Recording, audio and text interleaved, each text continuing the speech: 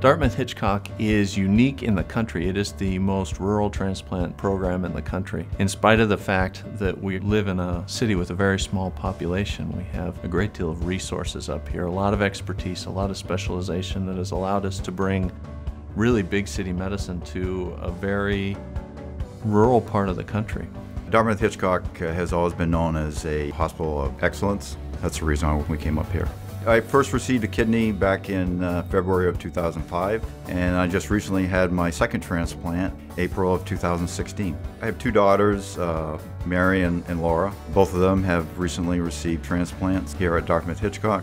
In September of 2015, I found out that I officially had medullary cystic disease.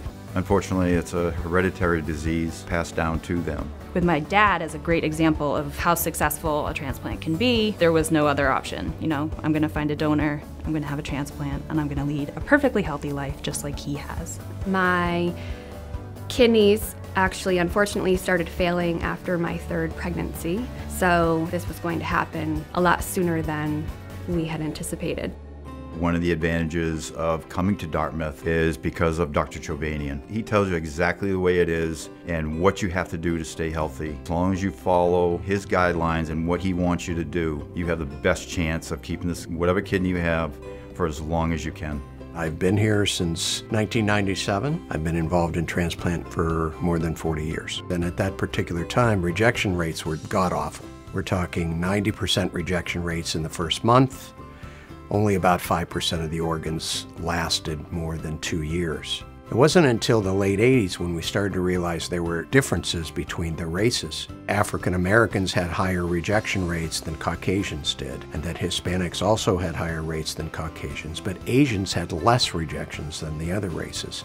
And those differences could not be attributable to anything other than their unique aspect toward their immune systems. We are lucky to live in a place where people are very altruistic, and there tends to be a great deal of organ donors. There are other places in the country where there aren't as many organ donors, and the lists in those places tends to get longer. There's a big national conversation going on right now about how we should redistribute these organs so that there's some equity in transplant waiting times. It's an interesting and hard problem to solve. The vast majority of people in New Hampshire and Vermont were Caucasian, and the vast majority of the organs available were coming from New Hampshire and Vermont. So at least 90% of those organs were going to be from Caucasians. And so Caucasian organs going into Caucasian recipients, I came up with the idea of minimizing immunosuppressive drugs, because we also saw the ravages of being on these immunosuppressive drugs literally for years. The goal is to briefly teach the immune system that that foreign kidney is self, and then have long-term tolerance to that transplanted kidney with no long-term drugs. It's the holy grail of immunology to be able to induce tolerance in a very specific way to something that's foreign. And we're getting there. In 1997, within 6 months, we stopped using prednisone, which is the main steroid we use for anti-rejection. 6 to 12 months later, we stopped using their second drug, which was azathioprine and CellCept mycophenolate. That left one drug in approximately half of all of our patients. We did not want to use less immunosuppressive drugs when there were other diseases that could recur in your transplant. We also would not consider using a single drug if you were getting a second transplant or a third transplant or even a fourth. So we evolved our protocol for precision medicine using one drug over time. In 2005, we started to have a scientific basis for that decision, which will be discussed by Dr. Zuckerman. When I first arrived here, what we decided to do was look into ways that we can predict if people could be on a single drug after a transplant. We acquired samples on patients to see if we could predict any factors that might relate to reconstitution of the immune system that would enable us to minimize immunosuppression regimens.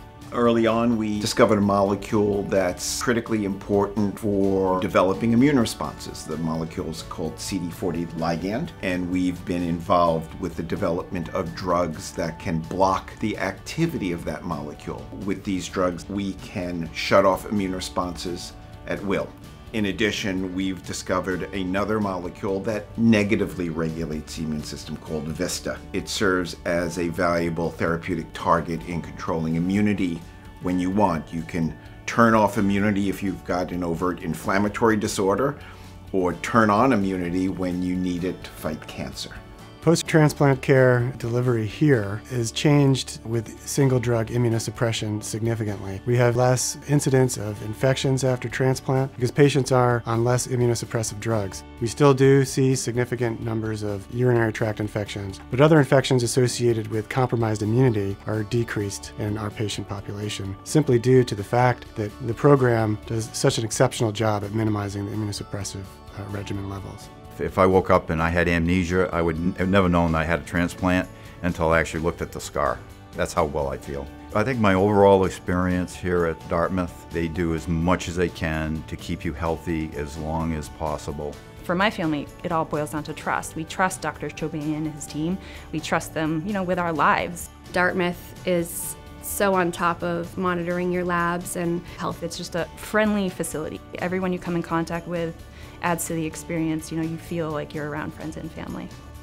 I love working at Dartmouth-Hitchcock. It's been a great experience for me.